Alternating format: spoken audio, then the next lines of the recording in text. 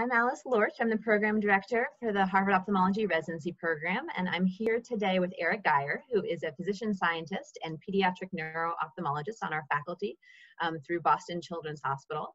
Dr. Gaier I have known for a long time because he graduated from not only our residency program, but 2 of our fellowships, and he's been working as a research advisor for the residents.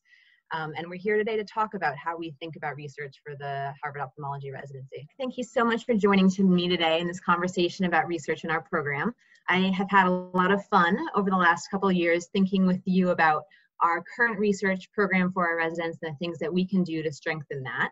And I wanted to really share that in some detail with the medical students that are thinking about our program.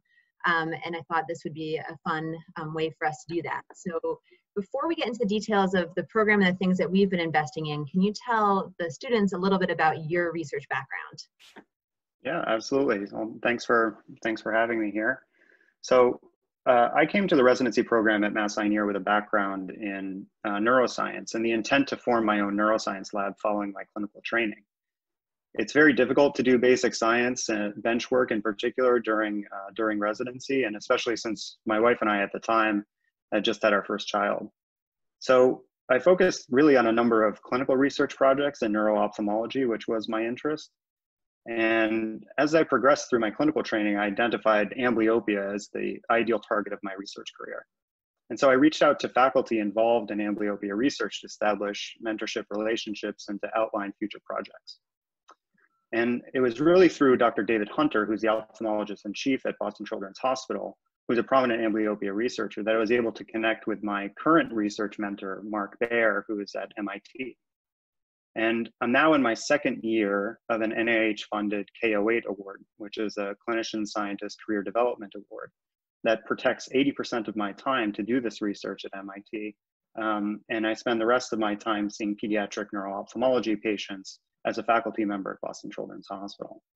So when you were a resident, it sounds like you were able to find some good mentors who have continued to be your mentors. And can you tell us a little bit more about how you identified those people and the availability of mentors for research at Mass Eye and Ear? Absolutely.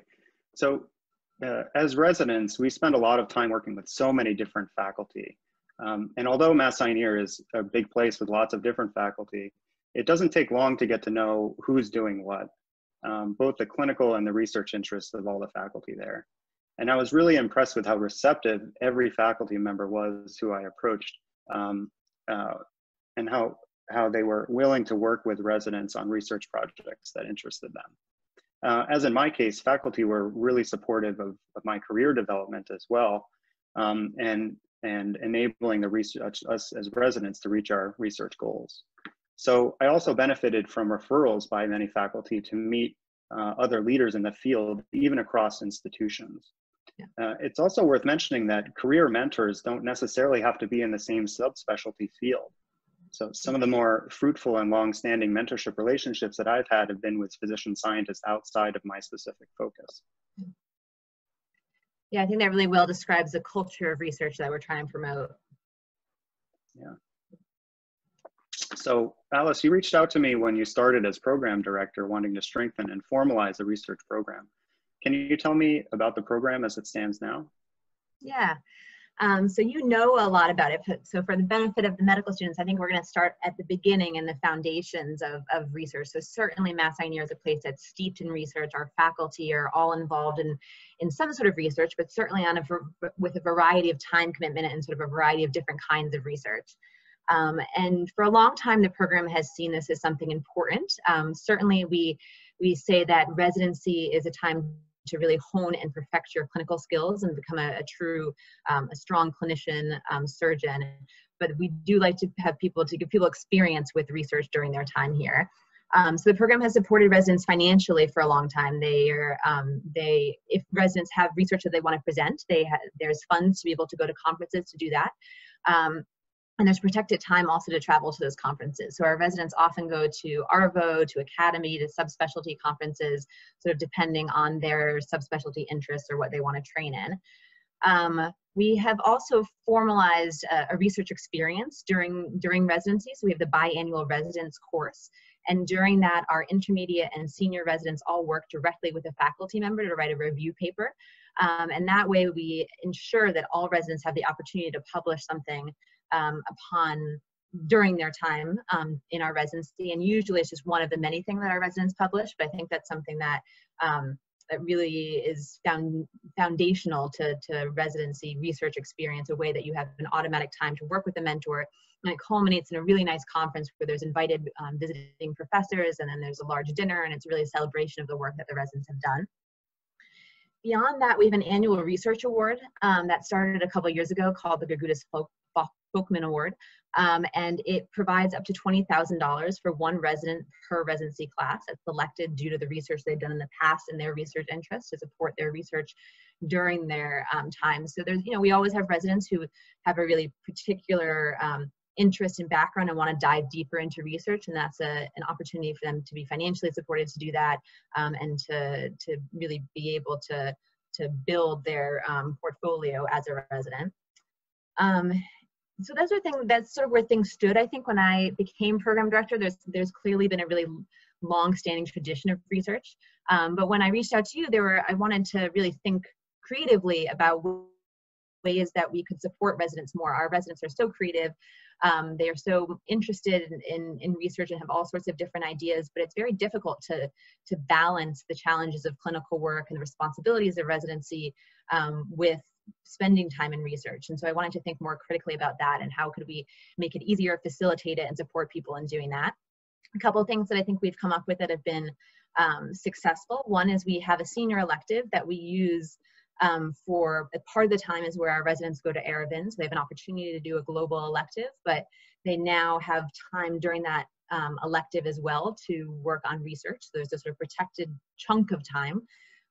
We started with that, but realized that it's a little bit too late at the end of your residency and your senior year to be doing research, that you really need to start earlier and perhaps be using that time to pull things together. And so this year, for the first time, we've looked at the schedule holistically and put research blocks in, or chunks of time, into all of the different rotations that are blocked off, so that residents from the very beginning can be starting on research projects and have some blocks of time throughout their training culminating in this elective block senior year. So I think that's a way that we've sort of ensured that there's some protected time for our residents to be involved. We enlisted you as our research advisor, and I think you and I have started to think about how do we make sure that there is a research mentorship relationship that maybe starts with you, but that then you can be that person who facilitates the faculty connections and bringing people who are interested in basic science projects towards the faculty who are doing that, people who are interested more in epidemiology towards the faculty who are doing that, sort of depending on the interest of the research and formalizing that a little bit. And I think one of the most fun things for me that we have done this year for the first time was having our faculty showcase of their research for our residents to learn more about it. And so I'm going to turn it over to you to tell us more about that, about sort of how the concept came up and how it turned out. Yeah, absolutely. Yeah. Thanks. And that was such a great project to work with you on. For the first time this year, we hosted a showcase of faculty and the research projects that are available for residents to participate in. So almost every subspecialty was represented among the more than a dozen faculty that attended this meeting. Each faculty member gave about a 3 to 5 minute elevator pitch of sorts about their project to the residents. And then the residents could then in turn reach out to the specific faculty members who are conducting that research in areas that interested them. We had really excellent feedback across the board on this event, and we're looking forward to continuing it next year. Yeah, I thought it was really fun to have that sort of turning the tables of having the faculty pitching ideas to the residents.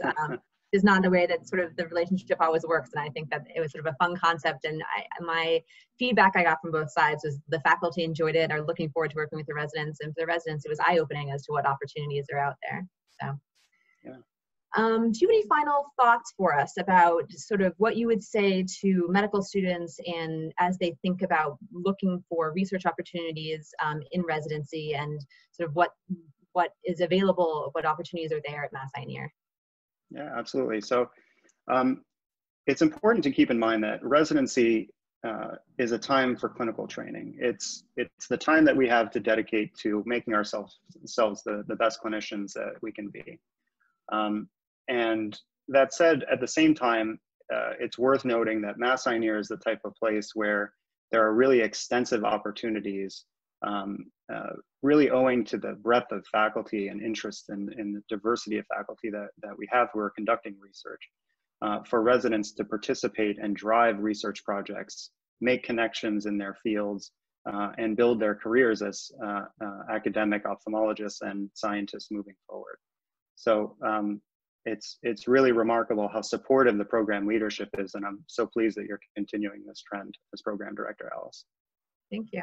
Yep. Well, I've enjoyed working on it with you, and thanks for joining us today. Yeah, thank you.